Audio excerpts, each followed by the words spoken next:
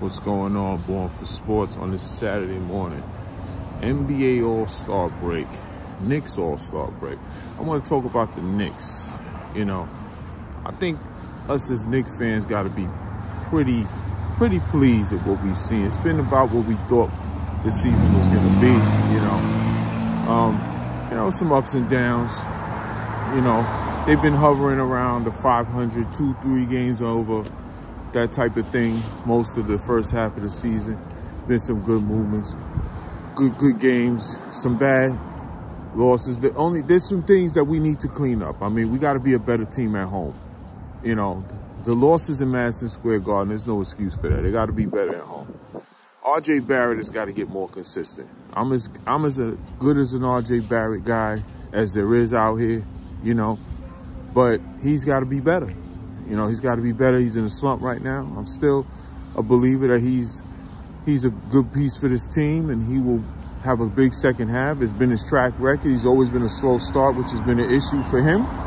But I think, you know, he can get better and be a factor in the second half. Julius Randle, it's been 2 years ago, Julius Randle, when they got to the playoffs. So shout out to him.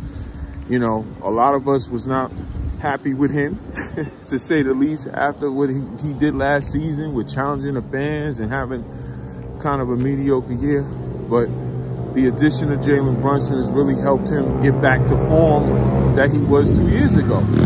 You know, that was a good move by Leon Rose to get Jalen Brunson, which I'm going to get to in a moment. But Julius Randle, who's an all-star this year, he's looking like he's back. So that's a good news so far for the first half.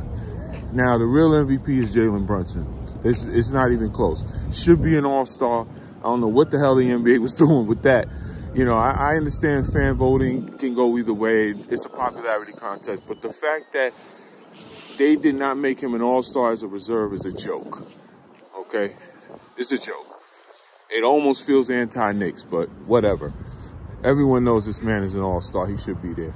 And listen, I wasn't thrilled with the contract we gave him in the offseason, because I thought, you know, getting Luka Doncic was the one that really was the go guy of the team, and it was a risk to pay him that kind of money. But so far, he's been one of the best point guards in the NBA. It's not even close, and making me eat my words, that's for sure. And I'm happy about it. You know, don't get me wrong. I was happy about it. I wanted him and Donovan Mitchell. I felt like the Knicks would only be good if we got Donovan Mitchell to play with him. But right now, Jalen Brunson is the guy right now, man. He's had a great first half, you know, and he should be an all-star. It's a joke he's not.